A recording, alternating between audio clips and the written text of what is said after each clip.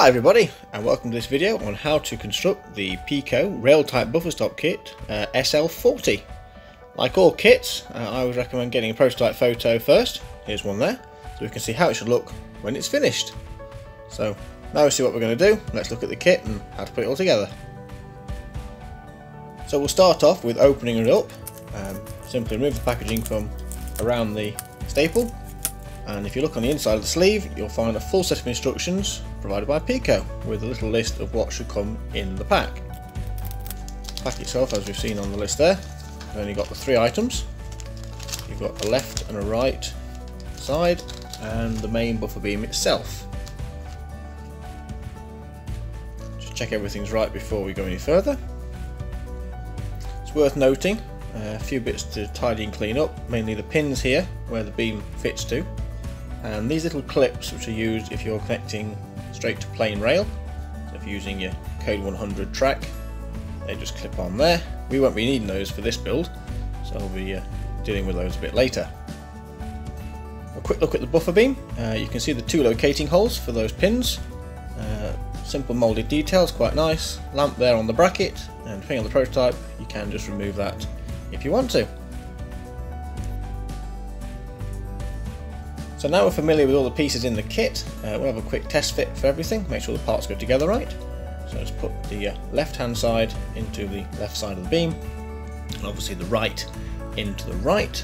You can see here how where the buffer stops meet the rail, they're handed.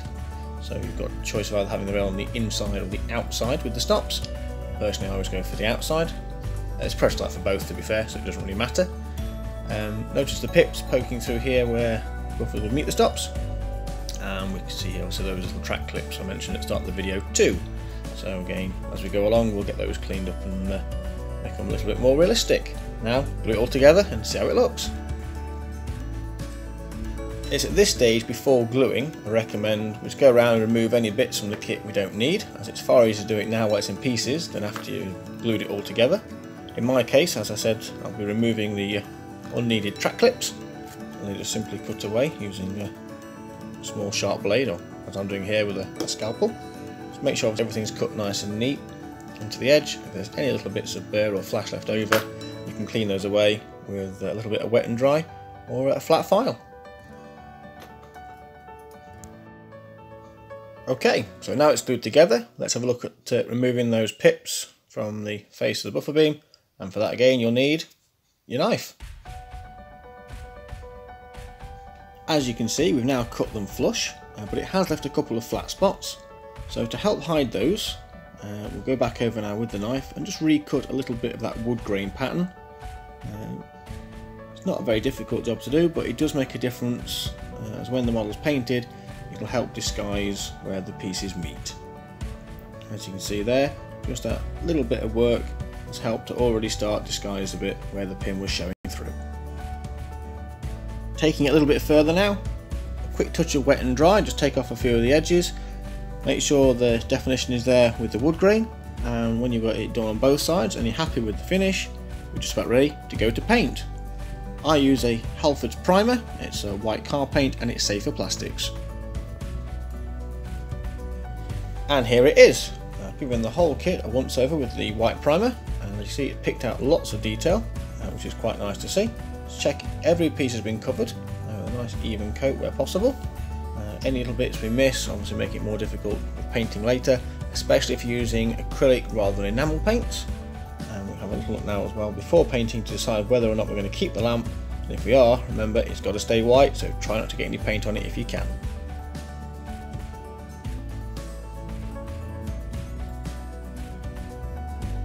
As you can see, I've chosen to paint this one using Humbrol acrylic number 113, so it's a nice all over brown. If you're doing a more modern layout, you can actually leave them painted white. Example of this will be down at Leicester, the LIP there, all their stops are painted white.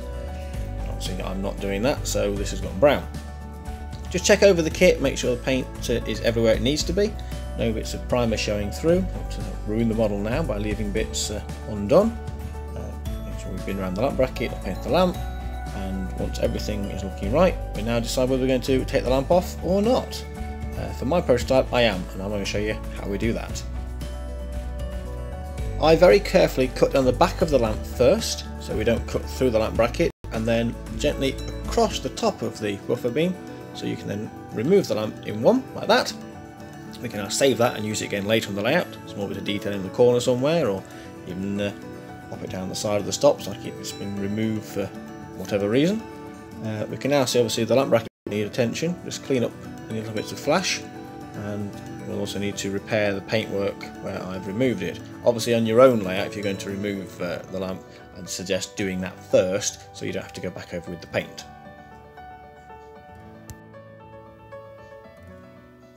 So as you can see, I've now repaired the paintwork, and we'll have a little look at these stops now that's been done. I think that looks rather good. Like I said at the beginning of this video, use prototype photos wherever you can.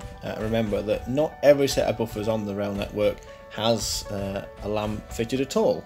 Some of them don't even have a lamp bracket. So again, pay attention to those sort of things, and it will help your model look more realistic overall when you come to the end. I've just spotted a little bit of paint here that wants repairing, so we'll get that done and then we'll get it on the layout. I'm just testing these buffers now against a bit of test track I've got here, and as you can see on this fine scale rail, they don't sit down flush to the rail as they should do properly, so there'll be a little bit of work needed before we get those to fit right on my own layout. As you can see, we have exactly the same problem when fitting the buffers to this little section of Peco Kit 100 flexi track. The problem is that the buffers themselves they're not sitting down properly, and there is a step where the buffers meet the rail.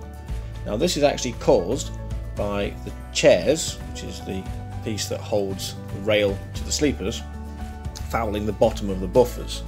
The way to correct this problem is, as described in the instructions for the kit, we simply remove the chairs from the sleepers. As you can see, when this is done, they sit down nice and flush to the top of the rail and look much more prototypical. It's at this point now, I just glue them down using a drop of super glue, wait for it to dry, and then we can ballast.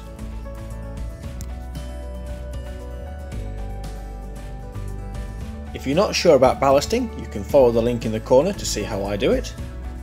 And that's it. As you can see, they're now fitted to the layout and just ready for a touch of weathering, and that completes the scene.